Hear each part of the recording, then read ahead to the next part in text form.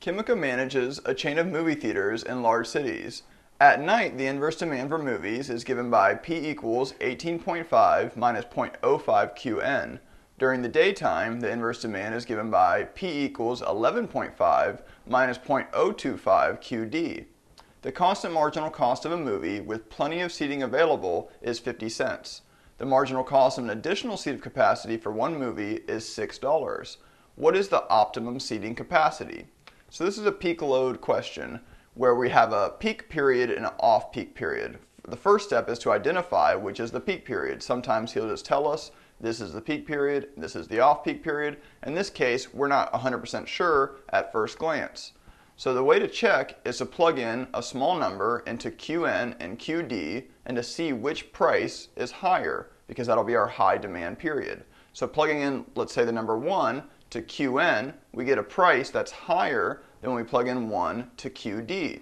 So we know that the nighttime is our peak period.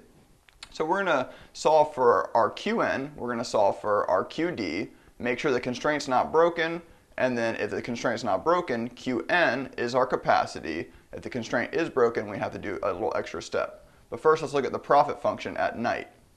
We take the derivative with respect to QN, knowing that we're going to set this equal to 0 to maximize profits at night. We do a little algebra and we see that our optimal quantity during the nighttime is 120 seats. So we're going to do the same thing with respect to daytime now. So our profit during the day only has the marginal cost subtracted and not the additional unit of capacity cost subtracted.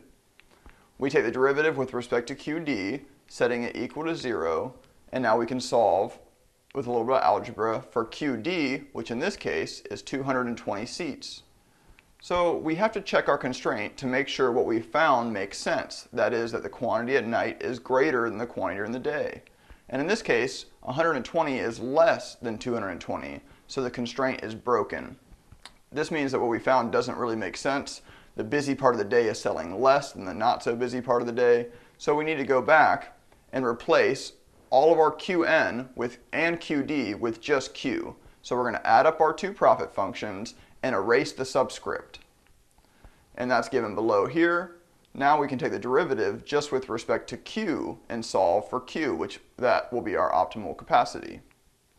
Taking the derivative, we're going to set this equal to 0 to maximize profits, and we can combine like terms, and we see that our optimal capacity after we divide through by 0.15 is 153 seats.